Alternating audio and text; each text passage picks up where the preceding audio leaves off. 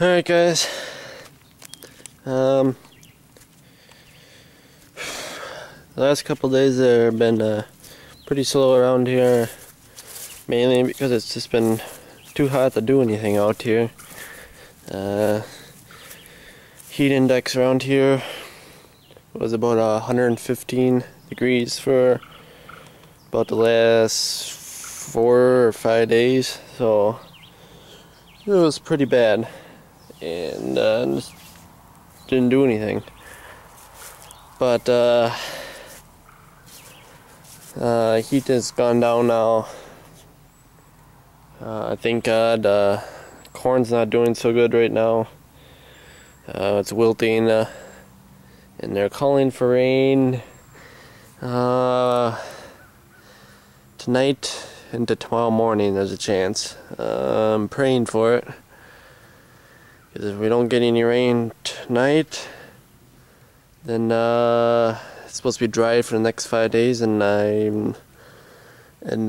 corn, I don't know if it could make it another 5 days. But we'll see what happens. But I'm just gonna do a video on my next 2 projects that I'm gonna be doing here. First project here, I got drug up here. Is the Kiwani, I think it's 500. Let's see here. Yeah, Kiwani 500 elevator here.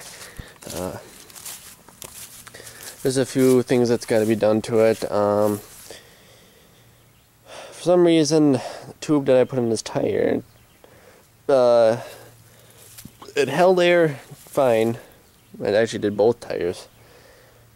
And when we got it home, it started leaking air, and it just went flat on me, and every time I put air into it, it just blows it back out. So I went out and got a new tube to put back in it, and I'm going to find out why this one doesn't keep its air in.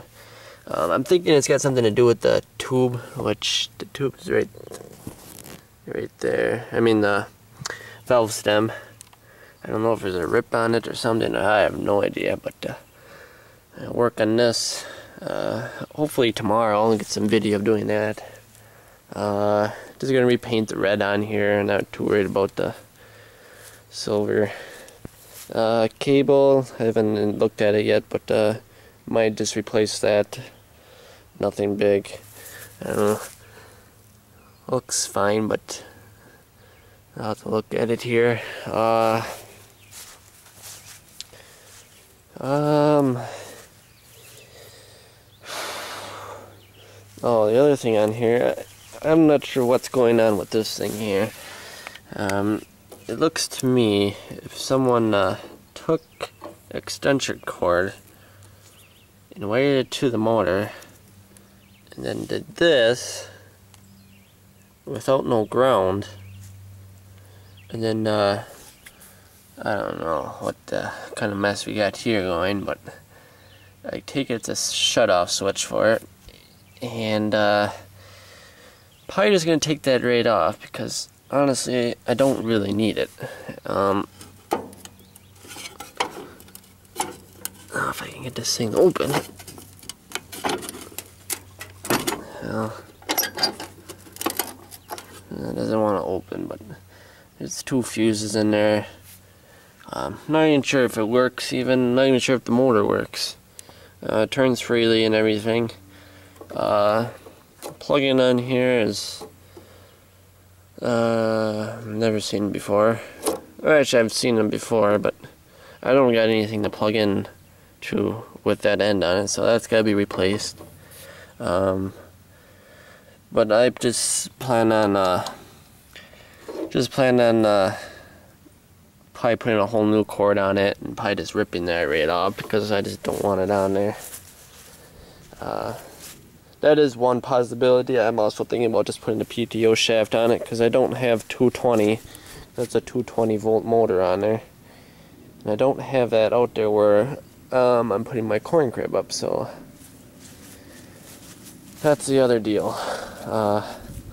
Otherwise, it's just the other problem is, I'm sure it's common. Bottom's rusted out on it, so probably doesn't get a new piece of tin put on there and call it good. This does have the corn grate in it. Yeah, right there, you can see it. Otherwise it's straight, ain't bent at all. Even though I do see the frame does have a little slight bent to it. Nothing major, but it ain't gonna bother me any. Yeah. There's a new coat of red paint and a few minor things and call it good. I do have the corn snout that goes on it. Well, I don't have it yet, but it does have it. I still have to pick it up from the guy that I bought this from, but my other project, as you all know, that I got, I think I picked this up a month and a half ago or something like that, but is my 20-foot H&S bunk wagon. Now, the plan is to get a new floor into this thing. And after a rough summer so far, it's not going to happen this year. I do have a price on it, between $500 and $600 to put a new floor in it.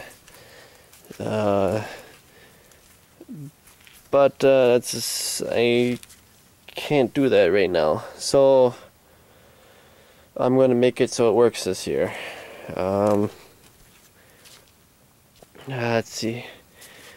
My plan is, well, first of all, what I have to do is these brackets here have to be reinforced. Not sure what I'm going to do with them yet. They're just all cracked. It does have to reinforce the floor in it.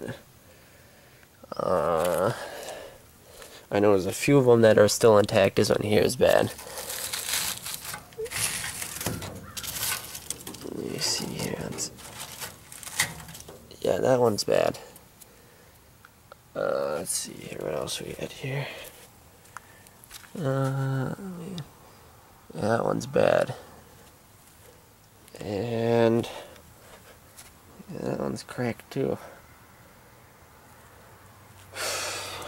This project here is actually going to be a little bit of a big project. What I plan on doing is I got, I think it's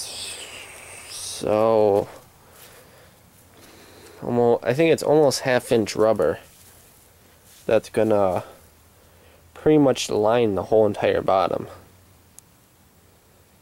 It came off a belt conveyor. It's got to be close to a half-inch.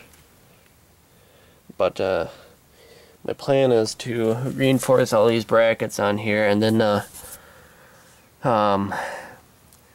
cut the rubber out and put it in here, and I think it'll be good for this year.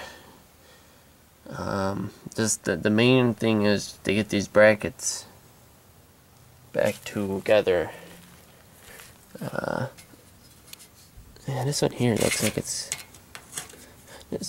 this one here is still intact yet, a little bit anyways.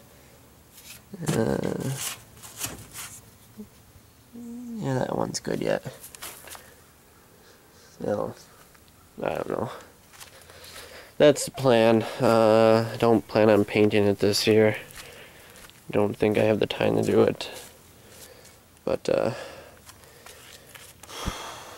little bit of a project ahead.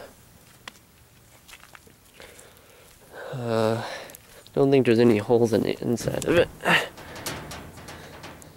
There's only one bad spot. Yeah, right there is a bad spot. That has to be fixed. The guy that I talked to that's planning on rebuilding my floor, the middle is fine, nothing, it's all solid, no rust holes or anything. It's just the outsides that I think on all of them that go first. If you don't clean them out, that's what happens. And the guy that I bought it from, I don't think he cleaned it out ever. As you can see, there's still shit in here yet. So yeah, that's my plan. I get going on that project and get going on this project. And you guys out there that's got suggestions on either of them, just let me know. Yeah, just let me know. Otherwise, stay tuned for the next video. Thanks for watching.